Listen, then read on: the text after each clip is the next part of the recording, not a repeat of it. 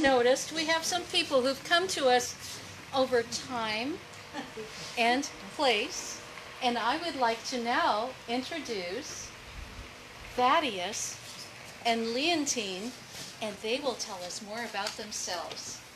So much for that. Thank you. Good evening. And talk about dedicated. I mean, to be here, I know this isn't your hottest June ever, and we're very, very grateful that this is a cooler day. But anyway, thank you so much for coming out for our presentation today and leaving the comfort of that air conditioner at home. But anyway, we promise you to give you lots and lots of brain food. Now, can anybody tell me in the back, can you hear me okay? Yes. Super, great. Can you hear me okay? Yes. All right. One thing I did want to say that Rebecca wanted me to bring up is that one thing that you are new to find out tonight. Anyway, this is our last California presentation. And it's after 15 years, I wonder what took us so long to get here though.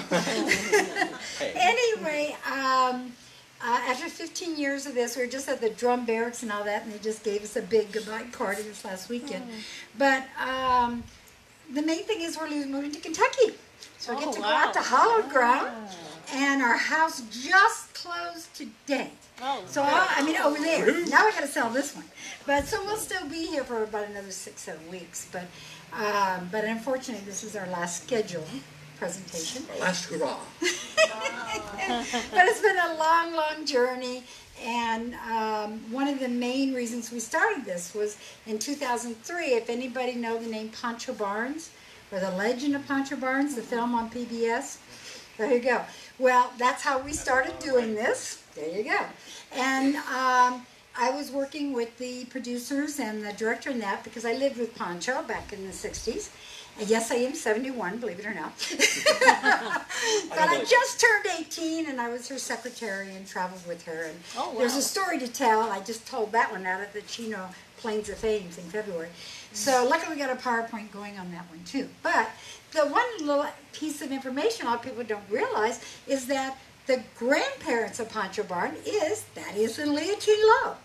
So one of the things, her family was very beautiful, very, very rich people, and she was definitely born with a gold spoon in her mouth, but she just got the worst of everything. And as a teenager, she said, I have a choice. I can be miserable because I don't look like the other girls and things like that, or else I can choose happy. She chose happy, and we're grateful for the history that she provided with everybody from Howard Hughes to Chuck Yeager to Buzz Aldrin to you name it. So Amelia Earhart too. So there's a lot of history behind her, and in this process of starting what we do, the Lowe's, was to be able to bring out the information about the film and to bring back a lot of the Civil War history regarding the place that the Lowe's and the inventions, 200 patents plus, and you'll see a number of those tonight. And one of the parts we don't have in our program, so in case we're just now talking about this today, Thaddeus even invented the first air conditioner for the White House. So that's what we're thinking about air right now. And when you see, we saw the Wells Fargo Bank Museum over here, but unfortunately it was closed today. But Thaddeus is the one who actually created Wells Fargo. It was Citizen National Bank in the beginning, and then as years went on, it finally got sold down the line to where it kind of blended back into Wells Fargo.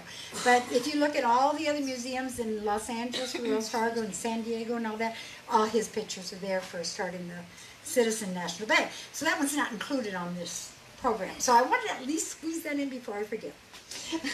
School's in. Good job. I hope I don't offend you. I'm going to get undressed because of the inclement weather, so I'm going to be a bit underdressed now. Thank you. This is kind of familiar territory for me.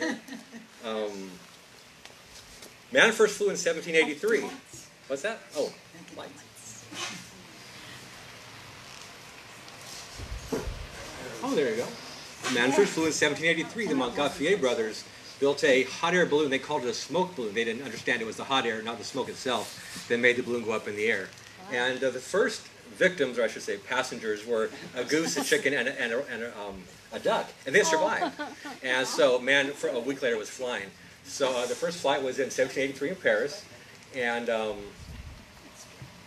then 17 in that an audience of that flight was Thomas Jefferson, the ambassador to, Benjamin Franklin, the ambassador to Paris, France, and seeing such a flight, a skeptical observer said, "Well, what good is that?" And Ben Franklin thinking, "Well, what good is a newborn baby?" He saw the potential of technology. Yet to be found out. So he arranged for a gentleman named Pierre Blanchard to come to the United States. 1793 was the first flight in America. Unfortunately, Mr. Franklin had passed away by then. But in the audience of that flight was most of the signers of the Declaration of Independence. So it's a very, very important moment in technological history in America. If you roll your chronometers forward a few years, in 1832, I was born in Randolph Mills, New Hampshire. I'm Professor Thaddeus Sobieski Constantine Lowe. All you genealogists must think, that's a name full of heritage. Well, it turns out my mother was reading a book by Jane Porter called Thaddeus of Warsaw, and those are characters in that book. So not so distinguished as it sounds. And as a young man, I was born in a farming family in Jefferson Hills, New Hampshire, and this is below the White Mountains, so I was very fascinated by the cloud formations, all the weather patterns we could see flying over or going over the mountains there. Well, when my mother passed away when I was 10 years old, I left the family to go to where my brother was in Boston to be a cobbler. He was making shoes. And here's the genealogy of, here I am right here, Thaddeus Lowe in Boston. The specialty of this shoe shop was what's called the Congress Gator. It was a very popular shoe at the time. And as a young man, I was able to develop a way to wet the blades with a special oil to cut the leather much more finely, much more accurately. And as a very young man, that was my first invention I ever had. But 18 years old. In this town, as I was doing this job, a gentleman came to town named Professor Reginald Dinkelhoff. And he was running a traveling science show. Science to most people back then was like magic. And he needed a volunteer to come on stage with him to volunteer and help him with the show. And I was very enthusiastic about it. I did a great job helping him out. So he invited me to come up and down the Eastern Seaboard to run the show with him. And shortly thereafter, he retired. I was able to buy the goods for the show and the rights to the show, and I became a professor. That is, and professor didn't mean a whole lot back then. There was no education. I had a 4th grade education. Turns out I was all self-taught, and I learned from Professor Dinkelhoff about all the science and stuff that he knew. And it was a title given to people by the press. If you had anything to do with science, you're a professor. That was the moniker that you received. It didn't have any education behind that, as it does today. And I was doing a traveling science show in New York City. And in the audience of this show was this ravishing young Leontine Augustine Gachon, straight from France. And our eyes met. A bit too long, perhaps. A little bit about Leontine here. She was born in Paris, France. Her father was the chief of the palace guard of King Louis Philippe. So she had a world-class education. She was educated with the king's children. So she, at a 4th grade, she was like the best there is in the world. Till I was 14. And she lived in the Tuileries Palace with her family. And in 1849, actually 48 I should say, there was a second revolution in France, and the king was deposed, and her father and brought the king and his family and their entourage to London, England. And in 1849, they jumped on the ship, the America, and they came to the United States to become Americans. And unfortunately, Father Gachon went back and was killed during the revolution.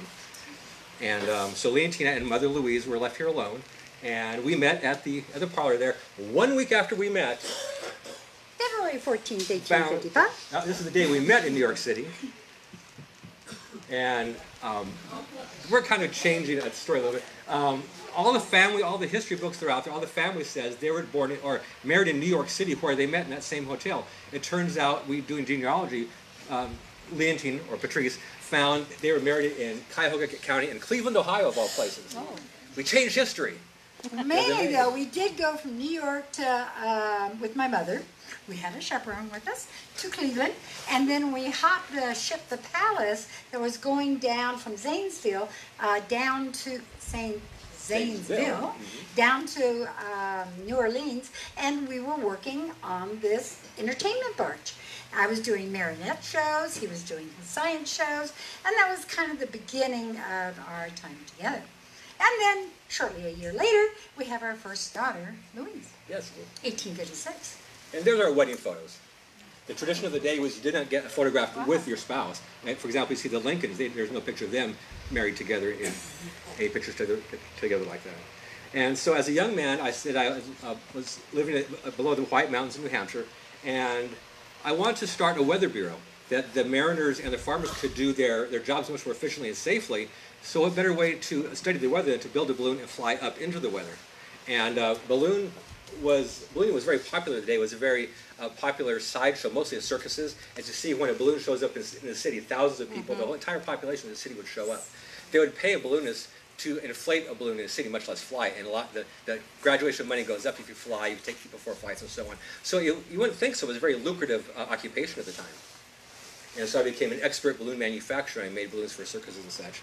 And my workhorse was the Enterprise, my scientific balloon. The first balloon, the Pioneer, was sewed by Leontine, a very accomplished seamstress from the King's Palace. And as part of this idea, they had built the Atlantic cable, and the cable going underneath the ocean to communicate to Europe. And shortly after it was first turned on, it failed. And the idea with this large balloon was to fly across the Atlantic Ocean. It would take normally 2 weeks for a ship to go across the ocean. I figured with my calculations and my observations of wind currents, really high, what they call the jet stream today, I could get across in 64 hours. So I built this world's largest balloon at the time. The standard hot air balloon today is about 80,000 cubic feet. This was 750,000 cubic feet. And the balloon itself weighed 2 tons.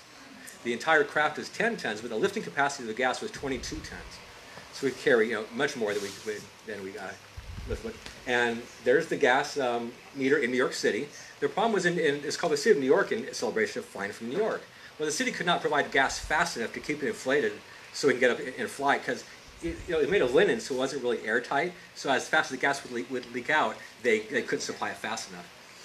I had a friend named Mr. Elliot Crescent, who was the head of the Franklin Institute in Philadelphia. He was also the chairman of the board for the Point Breeze Gas Works. He promised he could get me the gas I needed to get to fly the balloon across the Atlantic Ocean. Wow. And here's the boat, the Leontine, to be hung below the City of New York. That's an aluminum boat. And we had worldwide coverage. It was a very well-known endeavor, very expensive, very... people laughed at me. They said I could never do it. It's not possible. And I could prove them otherwise. If I did prove them otherwise, I'll get that. Sorry. Kind of like the flying goose. Anyway, You did it, though.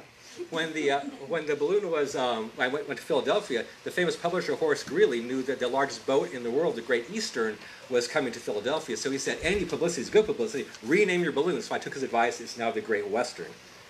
And this is a subscription note. It was a very costly endeavor, so I was selling subscriptions to anybody who wanted to invest in this proposition. We made it very, here's a balloon being inflated in Philadelphia, and a little bit larger there, and that's myself right here.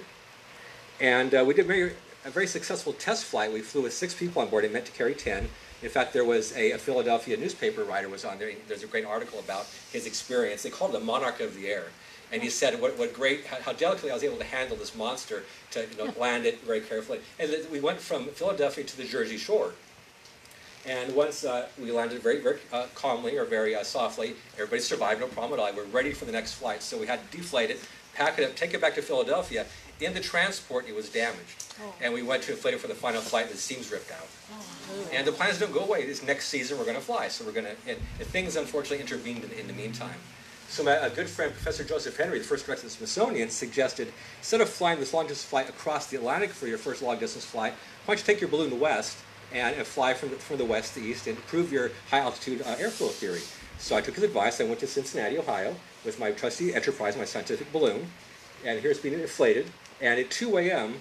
on April 19th, notice the date, 2 days prior to Fort Sumter flying the Confederates, I took off from Cincinnati. And so my balloon flight was from Cincinnati to where I could see the ocean in Virginia. I wasn't ready to cross the ocean.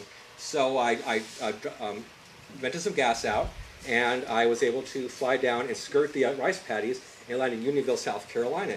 During this flight over the Allegheny Mountains, I went as high as 18,000 feet. I had a special altimeter that I designed, and that showed how high I was up there. I learned a very important thing about atmosphere and ice and such that Leontine will tell you about later. And so when I get to Virginia, I ought to find out where I am. So I vent some gas down, see some farmers in the field down below, and I yelled out, "Where am I?" They had no idea to look up. Unless you lived in a city, you would never have seen a balloon because balloons were in circuses. But you have never seen anything in the air larger than a bird. So I dropped a ballast bag to get their attention. They looked up, "Virginia!" And they scrambled. They were scared to death. This monstrosity. He's a devil. I'm in my top hat and tails like this. And what did they think I could be? I'm a devil.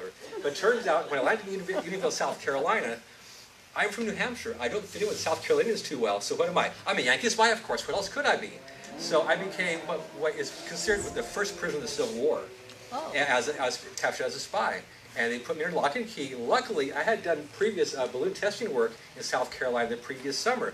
So with a few negotiations, and some gentleman, for the president of the university there, was able to come and vouch for me. He's a scientist, he's not a spy, I let him go. And so they put me on a train with my balloon, very important, and I went from Columbia, South Carolina to Cincinnati. I flew that 9 hours, 5 days to get back. Wow. Long railroad trip. Wow. So when I got to Cincinnati, of course, the war had started now, and I decided that the Science of Aeronautics and myself could somehow volunteer my services to the Union Army to help preserve the Union. So I took my balloon to Washington, D.C. Notice here's the Capitol building, not quite finished yet. This is what it would have looked like from a balloon. And I took my, the other aeronauts were in town as well because they're very patriotic. They wanted to do something as well to help the Union cause. And I had a secret weapon with me, though. With my balloon, I had a small, hair-thin piece of wire and a green, wrapped in green silk. It's a telegraph wire. So I hooked my balloon to the White House, to the telegraph office, as well as the War Department. So I sent this message down to the White House. The first person ever to receive an electronic message from the air to the ground was President Abraham Lincoln himself. And that technology is so impressive. I didn't invent telegraph or the balloon, but the marriage of the two technologies was revolutionary. And that's so impressive that he hired me as the chief of the Balloon Corps, with a few caveats along the way, as you'll see. Here's the telegraph. I won't read it all. It basically says, thank you so much for allowing me to do this demonstration, and what a great view I had from 500 feet in the air above it. And where it was flown was where the Air and Space Museum is now in the mall in Washington. That's where that flight took place. And so President Lincoln, I went to see General Scott, the head general at the time, and he was not interested at all. He was an old-line general, did not care for new technology as most, the old generals did not. They didn't know how to understand it or use it. So he gave me this note, will Lieutenant General Scott please see Professor Lowe once again about his balloon? I took the note to the general.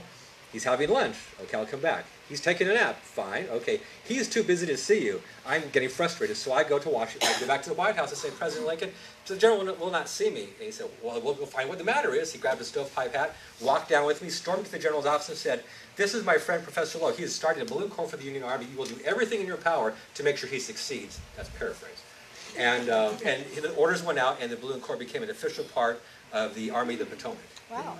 Aeronautical Department of the Army of the Potomac. It's a mouthful of words. And here's our favorite general, General Scott. He's President Lincoln is 6'4", a very large man for the time. General Scott's 6'5", and 300 plus pounds. Very imposing gentleman. If he says no, you believe him. Mr. Fuss and Feathers. Yes, indeed. A great war hero in the Mexican-American War, but he was at the end of his tenure as a general in the U.S. Army at this point. And Leontine will tell you about the aerostats, or the balloons. The fabric, the fabric. What can I say? When we were doing the balloon manufacturing, though, we had to then reinvent these balloons to be war balloons, in the sense that we wanted them to be as secure as he could for Thaddeus to be up there. And they had different purposes, as you'll see. These were double bag gas bags, triple seamed on the seams and that. Thaddeus also in this process invented a special varnish that then he would put 4 coats of this varnish on there so that it would actually go from the elevation of the cold, come back to the warm, and still be pliable enough. Inside, we would put feed soil. That would also give it some more pliability in that. But it also, one of the problems was that people were trying to use cotton. Cotton was so porous that any gas that you put in it was out in a matter of hours. So that's why he was adding so many coats of varnish in order to keep at first he was using gas, but then you'll find out it goes to hydrogen gas. So this is Thaddeus' father, Clovis Lowe, and you'll see, aren't the ladies there sewing our balloons look like nurses of the day? But actually we had 50 seamstresses, and we had 17 of the Wilson Wheeler sewing machines at the time. And as you see back nowadays, of course, sewing goes front to back. It was side to side. It was a very good invention for making such things as our gas bags. Very long seams, very, very efficient of these kind of sewing machines. So as you can see, our balloons had many different uses though. Our very largest ones though, the very first one we made those called the Union. This took 39 bolts of fabric to make these. We used pongee silk is what we're doing, and part of this varnish he was using was Japan dryer benzene and linseed oil. And it had to come up to a very high temperature in order to make it last a long time on these gas bags. So the Intrepid is one of the most famous because Matthew Brady was always photographing it. But these larger balloons took longer to fill. It took, but we used these because we could put telegraph operators and map makers in here. And we could always go at least 5 or 6 men. And because map making at the time was always on the ground. Now he can actually tell you where everything is. But he also needed people that knew that was Mason's farm. This was this and this. So that's when the maps were getting changed. The middle range ones, they're more global. And but as you can see, they had different purposes and how many. Some just got up so fast because we needed information right now. And of course, traveling with the Army. This was an interesting moment in our time on the Chain Bridge. On the Chain Bridge, there's a big traffic jam at the Chain Bridge outside Washington going over to Alexandria, Virginia. And they have these 18-inch wide girders on this on the bridge. And the men were transporting my balloon by holding the ropes. I'm in the basket and holding the ropes. And they had to scale on the girders 100 feet over the water, balancing over it, you know, as they're walking. And we were very successful getting it across. Very dangerous for the men, though. So we had to find some way more efficiently to travel with the Army. Another problem with the balloon is a fair weather machine. So it's very hard to inflate the balloon and transport it already inflated. So we had to find a way to take the balloon before the Army went, and this is the way we did it. Mrs. Lowe? On to his next invention. As he just said, you cannot, as everyone that has been back east know, it's wall-to-wall force, pretty much. So then he had to now invent, how can we not drain the city of their coal gas, try to get it back out to the battlefield in a timely manner. So he goes on and he gets a military chassis wagon there, and the box on top is 11 feet long by 5 feet high. Anyway, inside, and we'd wrap it with copper. This was a beast.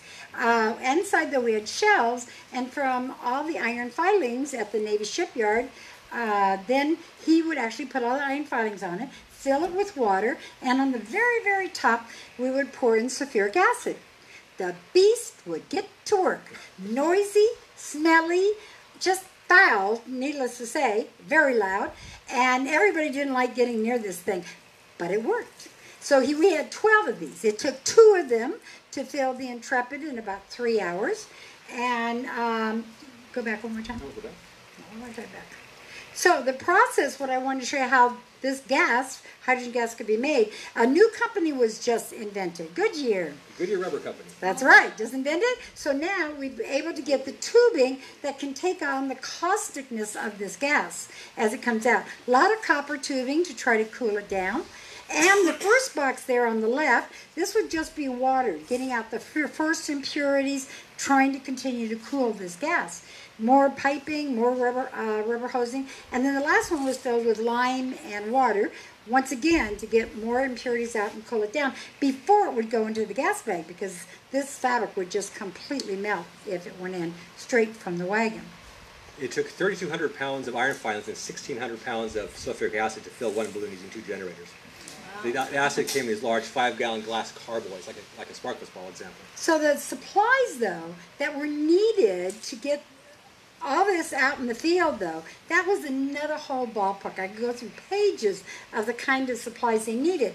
It was said, though, that 3 of the wagons that during one of the battles was left out there for the Confederates. But we assure you that if you knew the kind of materials, even our the master supply sergeant now couldn't even figure out what we need.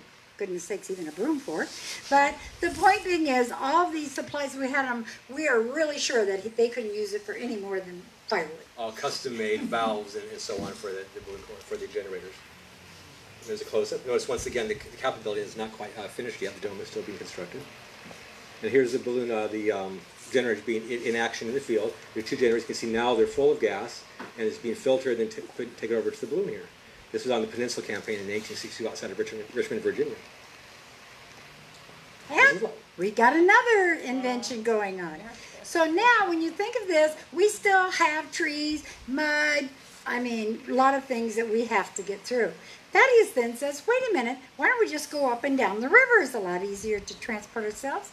Once again, he goes to Gideon Wells, $150. He buys a 122-foot coal barge, cuts off the top, puts wood planks on the top of this coal barge, and now he can put on all our supplies, horses, our generators. We can then do, what is an aircraft carrier? Flight deck operations, right? So that's why it's known as the first aircraft carrier. The Fanny for the Confederates in the room here, just let you know, they like to claim it as their first aircraft carrier tugboat, but all the balloon that they tried to pull down the river was only being pulled. No flight deck operations whatsoever. So that's why we get to claim it. But we did have the Coeur d'Alene. This balloon here is a representation of General Sickles. The tug was a Coeur d'Alene, was the name of the tug. This is General Sickles, later of Gettysburg fame, is in the balloon. This is the balloon Washington, being towed down the Potomac River. And there's the Coeur d'Alene. And we also invented the first aerial spotlight. We used what's called a calcium light. It's a small marble-sized compressed piece of calcium. We shoot an acetylene flame on it. Remember, hydrogen's right up there. Very, very important that you keep control of that flame.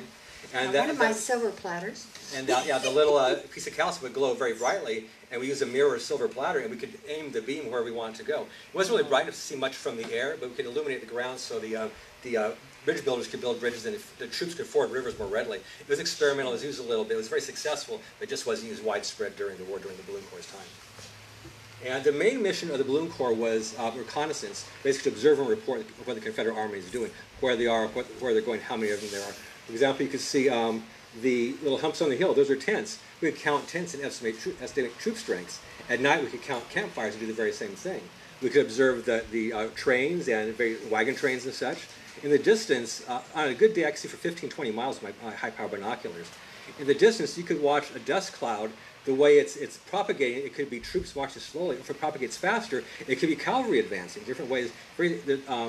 Cooking smoke and burning trash smoke and musket and cannon smoke are all different. They look different. So you can tell these things from a long ways away what's happening in the distance and give this tactical or more strategic information to our command staff. Notice the ropes on the balloon, all our flights were tethered to the ground. We had them for two reasons. The main reason was we could run a telegraph wire down those ropes and give the ground real-time information about what we're seeing. If the telegraph wasn't available in the area, we could use what's called a paper express. We would put a brass ring on the ropes and tie a note to it and wait with the bullet and then slide it down the ropes to the command staff. We also use signal flags as well sometimes. And one of the tricks that General Magruder always did, though, he always had the forest in his favor, of course, but he would take how many men run into the forest, make them run out, and they would think on the ground, this is a whole new set of troops. But Thaddeus knew up there, they were just running in and running out. And circulate his troops in a circle and make us think there's a lot more than there really was. And it was effective until Thaddeus comes up there. And then they'd always report to, of course, Pinkerton, being in control of McClellan, would say there's 180,000 troops down there. No, I'm trying to tell you, there's only 100,000. But even General Beauregard called the first blackout because of Thaddeus Lowe being up there, which made, of course, the South very, very uncomfortable. They could no longer burn their fires, lighting, make themselves comfortable for the evening because Thaddeus was out there counting the tents and also, moving about. Map making was revolutionary because most of the maps were made from ground observations for being on the ground. They'd make measurements and such. I can't think of the word all of a sudden. But from the balloon, you could see where the roads are, where they're going. Get a local man up there that knows the area. And this is the Gaines farm. This is so-and-so's mill over here. And make very, very accurate maps. And one of the main axioms in military operations is to find and conquer the high ground. In Balloon Corps, we should make our own high ground. And another one of the things we started was aerial artillery spotting for the very first time. It's where that there's a target in the distance that the cannoneers could not see, and they could take a shot at it, and using the telegraph, I could correct their aim very, very quickly. And we get a common question is the balloon a good thing to drop bombs from or to shoot from? Well, the weight we can carry, not really, and it's always moving a little bit, so you can't shoot from up there. But with my telegraph, I could command a battery of artillery. So I could command 10, 20, however many cannons they had out there to zero in on a specific target they could not even see. So it was very revolutionary for the day. And here's, they call me the most shot at man in the Civil War. Thank goodness the most missed. Not only was all the Union shooting at him because they didn't know if he really wasn't from the South. Maybe the South had already invented their balloon corps. But the next problem, so Thaddeus then started putting on everything from McClellan and Eagles and Washington and red, white, and blue. So he said, wait a minute, I'm one of you. But the worst problem was, of course, the Confederates were shooting at him. But the worst problem was every farmer was shooting at him. You know, because they did not want these on this farm. This is the first UFO. Get it out of here. Yes, I'm the bullseye in the sky. I'm not stealth. If I can see you, you can see me. Therefore, you're shooting at me. The balloon corps, we had another 7 aeronauts besides myself. I was the chief, and the other people that flew with us were balloonists prior to the war, but there are certain techniques for flying tethered balloons in weather and such. And so between all 8 of us, we had 6,000 flights, 3,000 personally, and they never shot us down. That shows you that it was effective, our techniques. And one of the reasons we didn't get shot down, kind of one of those unknown little things, yes, we had a steel plate in the bottom of our car, or our basket, and these baskets, though, were only 3 feet high and about 3 foot square all around. They were not big baskets. And so, consequently, we had a lot of pinging going on from everybody trying to shoot at us. But the worst problem was that we had lots and lots of little holes in our gas bags we had to repair. Didn't bring them down, but just at that about time, the Gatling gun was invented. Oh, no. So you could take a Gatling gun at our gas bag, though, and it still wouldn't bring us down because of the fact that the bullets, the Monet bullet and that, were all cold bullets. You need a spark to bring down our hydrogen gas balloon, right? So what we were frightened of was pipes and cigars. So we always had to have sentry around us and picket lines in order to keep, because there was awards out from the South saying, if you can bring down one of his gas bags, you're going to be made a general. Exactly. $1,000 bounty for stopping us. This anti-aircraft gun, before we were up, there was no reason to shoot that high in the sky. So they would try, for example, to put a hole behind the tail of the cannon and fire up, and they had all sorts of difficulties. But to do that, you can't aim back and forth. Let's know how big the balloon is, how far away is it? So it was very difficult for them to shoot us down, and obviously because it never worked. The 500-foot danger zone, anything above 500 feet, we were free and clear from anybody who could shoot us because the artillery couldn't angle it high enough. So when we launched from behind the tall timbers, it kind of surprised them and were up by the time they get prepared to shoot at us. Above 500 feet, we're impervious. At 500 feet, you have this lovely rope line. The balloon's coming down this way, so you can aim at the rope line. So what we did is we had all the balloons were tethered with pulleys on the ground. We had 10 men per rope. We always had at least 3 ropes on the balloons. And when I give them the signal at 500 feet, they'd all run different directions and bring the balloon down very, very quickly. Then they had to readjust all their calculations to try to figure out how they could aim at them again. And the main battles we were part of was the Peninsula Campaign in 1862. The idea was they're going to take from Washington, take the army down along the Potomac River in the back door of Richmond here on the peninsula. And Joe McClellan had a problem, though. It's called the slows. There was President Lincoln once told him, to paraphrase, if you're not going to use your army, can I borrow it for a while? And one of the main reasons was he was a fantastic organizer. He trained a great army, but he just would not fight it. And one reason is because he always thought there was more people against him than there really was. And the reason was because of this gentleman, Allen Pinkerton. Him and his men would go out and be the spies for McClellan to count regimental banners and make troop estimates that way. And that's a very poor way to estimate troop strengths. From my balloon hut, I could actually estimate based on the campfires and what I saw real time. There's with much fewer people than McClellan thought there was. So he had difficulty. He didn't want to fight his army. So we got outside of Richmond, Virginia, with the balloon corps, within 8 miles of the capital of the Confederacy. And here's my trusty Steve there. We found a colorized version of that same picture. And the Battle of Fair Oaks was the primary battle. And to make it short, the Confederate troops were massing here to attack the Union here. I was able to observe this from Mechanicsville, and I had my larger balloon, the Intrepid. And so I had to take my force down to Fair Oaks, and this balloon is only partly, this is our telegraph balloon, the Intrepid, is only partly inflated, so these lines in this balloon are men pressing gas out of that balloon in to get to the bigger balloon. We had made a camp, think about it, a pot. They cut the bottom of it, and they made a collar to attach the 2 balloons together. And here's the Intrepid up in the air, and it was said that I kept the telegraph wires hot with information during this battle. I was able to give them actual real-time, they're moving here, they're moving there, this is what's happening in real time. And I got letters later from generals saying, thanking me that I saved the Army of the Potomac in this battle. On a different front of the same battle called the Battle of Seven Pines, you see the balloon here in the different distance, I was flying about 1,000 feet, and I could see these gentlemen, this group of people meeting behind the tall timber. I could tell they're on horseback. There was officers, there were civilians. I didn't know who they were at the time, so I decided to take an artillery battery and to take some shots in there. We killed a couple horses, injured some men. We found out in this group of men, there was General Longstreet, Jefferson Davis, the President of the Confederacy, and before he became the legend that he is, General Robert E. Lee was in that group. What if we had a couple of well-placed shots? Maybe we could decapitate the Confederacy in 1862 instead of the war going on for 3 more years. I love that what if. The Army of the Confederacy, yes, the Confederates did have a balloon. Do you want to talk at all about that? Yeah. They call it the Silk Dress Balloon. It was designed and built by Charles Seaver and commanded by Langdon Cheves.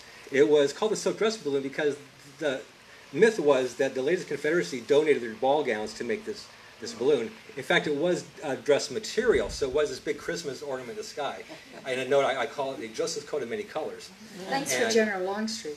And in June of 1862, I was actually facing off with their balloon in the distance. The first time opposing air forces faced themselves, faced each other in the air.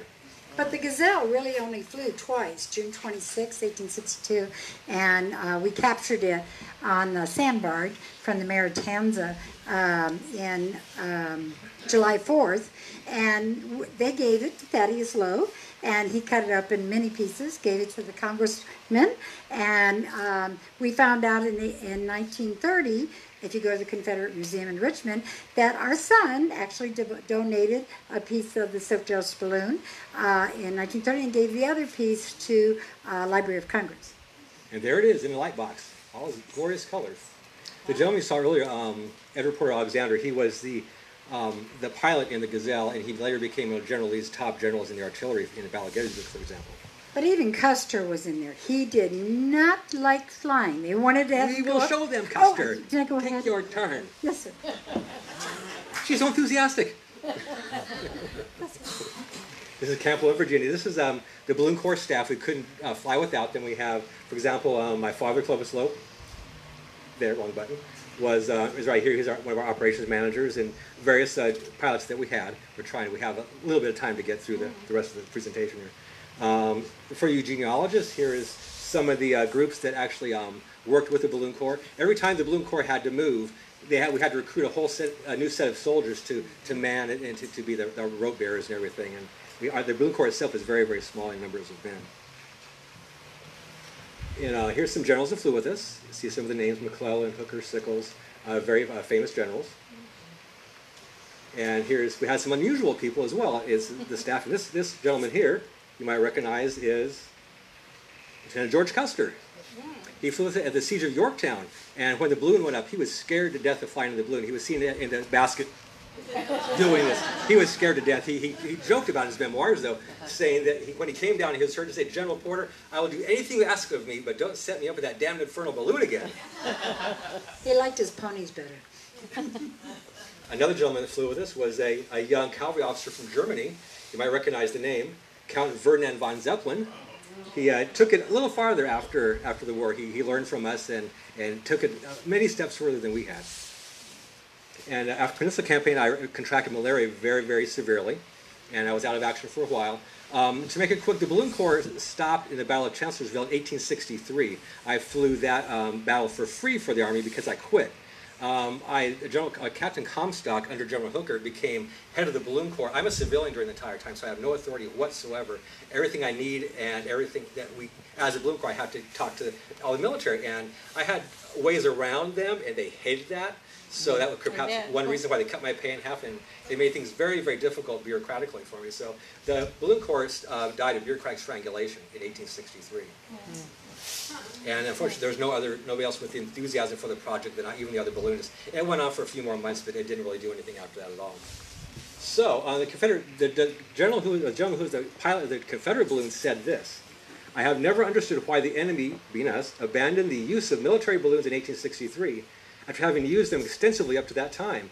Even if the observers never saw anything, they would have been worth all they cost for the annoyance and delays they caused us in trying to keep our movements out of their sight. Our journalists didn't get the idea, unfortunately. So, after the war, I still flew blue balloons. I built a balloon amphitheater in New York City on Central Park, and we had to see unusual shaped balloons. We had trapeze artists flying below the balloons doing tricks and such. It was still a very lucrative way to make a living. There's a balloon ticket, and to make an ascension, people would pay a lot of money to fly in a balloon, either tethered or free flying. We had the first airborne wedding. The famous Mr. Beecher, the Reverend, was supposed to officiate the wedding, but he was afraid to fly.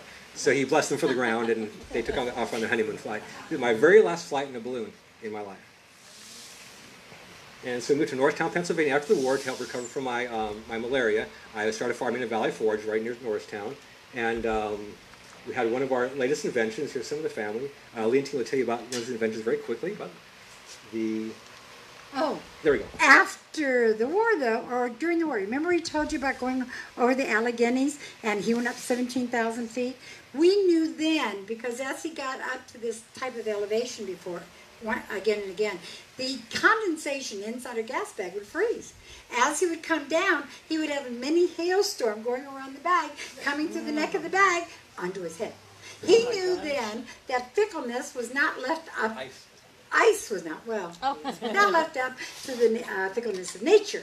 So consequently, this was one of because inventions that truly made us the richest, but one of the things that little people look at is that one of the first casualties of the Civil War was that because of the blockades, the South could no longer get ice as they always had been accustomed to preserve their food. You know, you'd have to get hay and bales and whatnot, and that was the way they preserved it.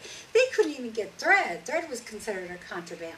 So even their card-making materials to make that fabric, the card, the wool, those little metal teeth were everything was manufactured in the North. So this made it very obviously difficult for the South. So one of the first things he did was manufacture ice, and where did he go sell it the first time? Jackson, Mississippi. After the war? After the war. Okay. And then shortly after that, since there was difficulties with the ice production, other people took it farther than I did. But what made us the most significant invention was this water-gas shift reaction. Most businesses and homes used coal gas to light and heat their homes and businesses. And this method made it much more efficient. Usually it costs $7 for 1,000 cubic feet. Now it's 70 cents. Everybody can now afford to heat and light their homes. Which improved everybody's health. Yes. And so we had a manufacturing company that we made stoves and furnaces. We made gas-powered waffle irons, if you'd like one of those. Very efficient. Here's myself in my later years in my office with the gas furnace advertisement. I received various awards from different agencies, different countries for what I was able to do for the plight of mankind, making life easier for mankind with the ice and the gas processes. In 1887, we moved to Pasadena, California. The San Gabriel Mountains look so much like the White Mountains. I fell in love with it. It was a great place to help recover from my malaria as well. And the family came out here except for a couple of the married daughters.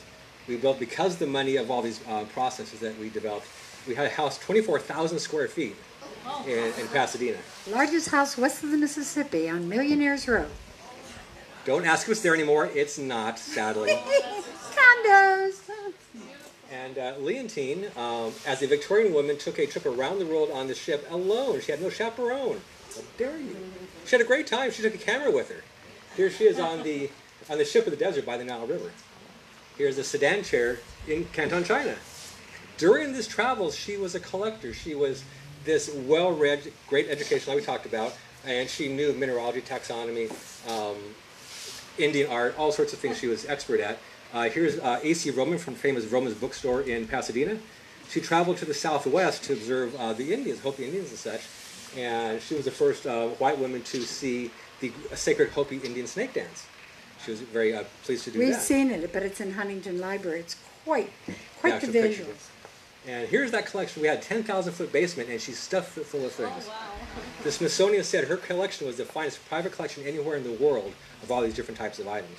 We even had the Washington's dinner set from the White House. Yes.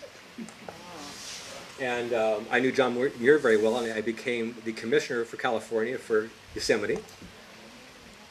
And they named a mountain after me, Mount Lowe. We took this horse trip up to the top of Oak Mountain, and in this group was Mr. Andrew McNally from the famous Chicago Rand McNally map-making company. He said, Professor Lowe, now that you've taken us up here, this mountain we call Mount Lowe now in all our maps. It became officially now it's Mount Lowe. It's 2 peaks west of Mount Wilson. And we had the Mount Lowe Incline Rail. If you ever heard of the Mount Lowe Railway, some people may have. It was a famous tourist attraction above Pasadena. And Mr. Andrew Halliday is the gentleman who designed all the gearing and stuff for the Incline Railway. He's built the San Francisco rail car, street cable cars. And here's opening day, July 4th of 1893. The band is the first passenger plane near my God to thee as they ascend to the summit. And here's a view looking down. You know the Angels flight in Los Angeles? This is 10 times as long and twice as steep. All electric power built in 1893. And there's the McPherson trestle going up the incline. There's David McPherson, the engineer who designed the thing for us. It was my money, it's my dream. This is the guy that made it happen. And Jason Brown, from the famous John Brown from the early, the abolitionist. This is his son, Jason Owen, both worked for the Mount Lowe Railway after the war. And at the top of the Incline Railway was the Echo Mountain House, a 5-star, 80-room hotel. It was the Hertz Castle of the day. And, you know, everybody from Henry Ford to Edison to John Muir, anybody famous had been there. And at the top of the incline was what's called the Alpine Division. It went 3.5 miles back into the mountains. It had 18 bridges. It's called High Bridge. And here's a circular bridge. It was a railroad marvel of the day. It was a 270-degree turn with a 5% incline on it. And it was an incredible piece of engineering by Mr. McPherson. And there you are, early days hanging off the edge, right? Here's the hotel down the distance. At the end of the run was Ye Alpine Tavern. Oh, that's pretty. And many of the movers and shakers, Henry Huntington, Henry Ford, Mr. Edison, they all traveled up there during their lives to see it. It's a very popular place to go. And we had an observatory up there as well. We had 2 eminent astronomers, Mr. Swift and Mr. Larkin. They discovered some comets and some nebulae from the telescope up there. The telescope is still being used at Santa Clara University. And we have the world's largest searchlight. I saw this toy at the Chicago World's Fair, just had to have it. Bought it and brought it to Mount Lowe. And we would use it to harass the neighbors. You know, it's a great advertisement. Here's Mount Lowe up here. You can hardly not But see this it. is something that we did. You just let us know it was your birthday or anniversary, and we would spotlight down on your ranch. But it really made the lovers lane and the horses in the corral very, very nervous. So by 1930, everybody said, that's enough. But they say you could actually read a newspaper. They have a picture of Mr. Lowe and his son on Catalina Island. You could read a newspaper off the light of that. Oh, wow. And here's the White City. You see the observatory here. This is the Chalet, a first hotel that was up there before the Echo Mountain House. And as far as a tourist attraction, over 3 million people traveled on the Mount Lowe Railway between 1893 and when it stopped in 1936. We also own the Pasadena Grand Opera House. There's so much stories behind it. We're getting short on time here. We kind of transgressed a few times, too many. So if you have any questions, we're going to kind of give you some sense, so at least you get some visuals. The Mount Lowe was represented in the Rose Parade in 1894 as a working model of the Mount Lowe Railway. In 1895, our carriage won the Grand Award for the best decorated carriage of the Rose Parade.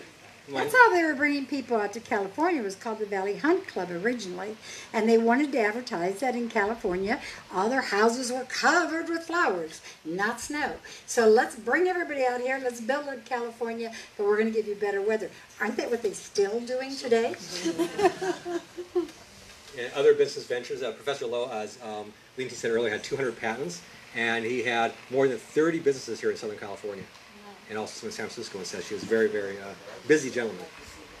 And the panic of 1893, basically the biggest crash they had before the Depression, 1893. It wasn't a dot-com bubble or a real estate bubble like we had. It was a railroad bubble. The railroads got overextended too many, and the stock market crashed.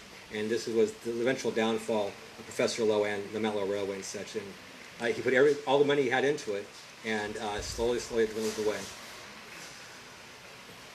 Here's some events that led to the downfall, the burning down of the Echo Mountain House. Windstorms blew the observatory dome down. Nature won. Yep. Floods, fires, you name it. And if they didn't disappear, the last fire we had up there a few years ago, it'd be gone now. And here's my brothers, Percival and Pembroke. They have a history behind them, too. The daughters. my 3 sons. Their 5th anniversary, 1905. Leontine mentioned Pancho Barnes, or Florence Leontine. That's her as a little girl. First air show in America was up the road in Rancho Dominguez in 1910. I took Leontine and little Florence Leontine with us, and said, "Baby, one day you'll up the flying," and she became a famous aviatrix after that. 1/5 of California's population was here for those 10 days of the air show. Wow. Huge event. And my last invention was a low-planet airship. I saw these rickety little airplanes flying, these little stick-and-fabric airplanes that carry 2 people at a time. They'll never amount to anything. So we figured, we can make a cruise ship of the air. This is my concept here, is an artist's concept, flying over the San Gabriel Mountains and our observatory here. But unfortunately, in 1913, it never happened because we passed away. Leontine first, and myself shortly thereafterwards. Couldn't live without her. Just months apart. And there we are. There they are, our heroes of the day. Thank you so much for your attention and for your interest. Appreciate it very much.